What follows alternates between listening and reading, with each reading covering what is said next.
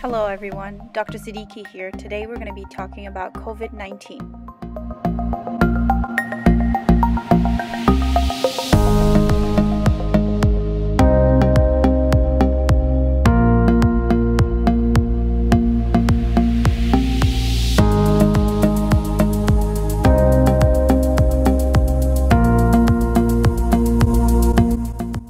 COVID-19, also known as SARS coronavirus 2, is 80 to 90% genetically similar to the SARS virus that was seen in 2003.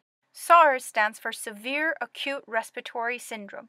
In February of 2003, the outbreak lasted about 4 months. However, the virus was rapidly contained, and within those 4 months, over 1,000 people ended up dead and 29 countries were infected worldwide.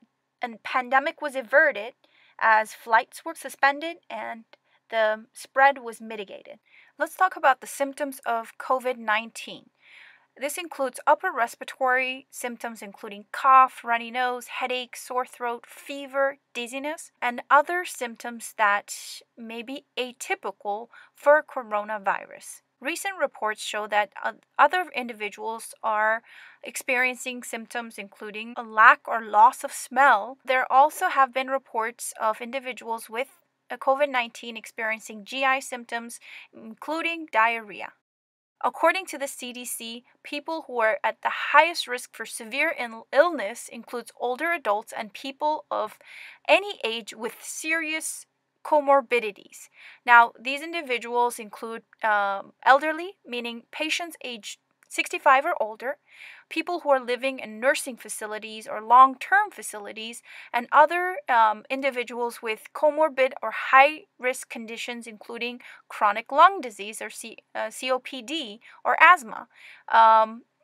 There are individuals who have serious heart conditions such as coronary artery disease or congestive heart failure, as well as immunocompromised individuals such as cancer patients who are on chemoradiation. Other individuals that are high risk include severe obesity, individuals with a BMI greater than 40, as well as patients with high blood pressure or hypertension and diabetes. So let's take a look at what happens in your body when you are exposed to the coronavirus. The coronavirus hijacks your cells and basically starts making it into a virus-making machine. As your cells get damaged and die, your body triggers an immune response, and that's why you have these symptoms of headache, runny nose, fever, chills, cough, dizziness, sore throat. Now, your body's temperature increases, which creates a more hostile environment for the virus, making it hard for the virus to replicate. And you may feel weak, fatigued, as your immune system fights the virus, and even your bones may start to hurt as you make more white blood cells to fight the infection. White blood cells activate a variety of chemicals that causes leaking of fluid into your lungs, and hence individuals experience shortness of breath or difficulty breathing. Now, the combination of the cellular destruction by the virus and the fluid-filled lungs interrupts the transportation of oxygen into the bloodstream, leading to low oxygen levels or hypoxia. As the virus continues to grow and the cells continue to die, in desperate attempt to save your body, your immune system goes into overdrive, now killing these healthy lung tissue that is basically becoming scar tissue or fibrosis. Now, the lung's protective lining is gone as the epithelial cells die, and the alveoli, which are the tiny air sacs, now can become infected by bacteria that aren't usually a big problem. As patients get pneumonia, respiration becomes hard or fails, and these patients end up needing to be on a ventilator to survive.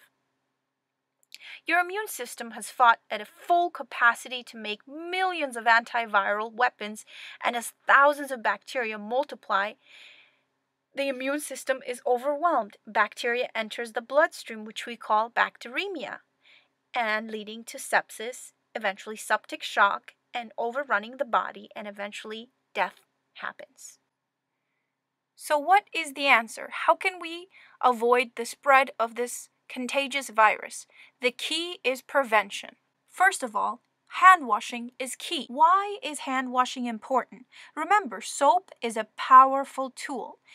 The coronavirus is encased with basically a layer of fat or lipid layer, and soap breaks that fat apart and leaves it unable to infect you.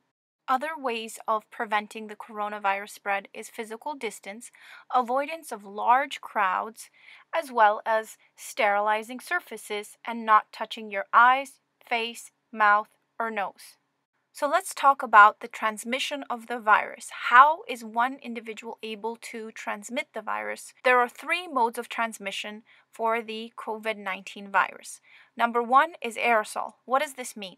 This means sneezing, coughing, or even talking closely can spread the virus. The second mode of transmission is via fomite, meaning objects, countertops, doorknobs, or anything that may have been touched by an individual who has been exposed to the coronavirus may spread it to others. So you may not have to come in direct contact with a sick individual. You may be able to contract the virus by simply touching surfaces. So it's very important to disinfect surfaces and continue to wash your hands. Last mode of transmission is fecal oral. What that means is that individuals who test positive for COVID-19 are shown to have the coronavirus in their stools or in their feces. So it's so important to wash your hands after using the restroom because you can pass the virus via the fecal oral route. The number of cases reported in the United States is continuing to increase at a very rapid rate. It is very important to stop the spread of this disease. At this moment, there have been over 136,000 confirmed cases of COVID-19 and over 2,400 deaths. The only way we can prevent this from getting out of control is to continue hand hygiene, to continue to disinfect surfaces, and to stay away from others, to stay away from large crowds, to continue self-isolation, and to continue to stop the spread of this highly infectious agent. Thank you for tuning in. Please stay tuned for more updates.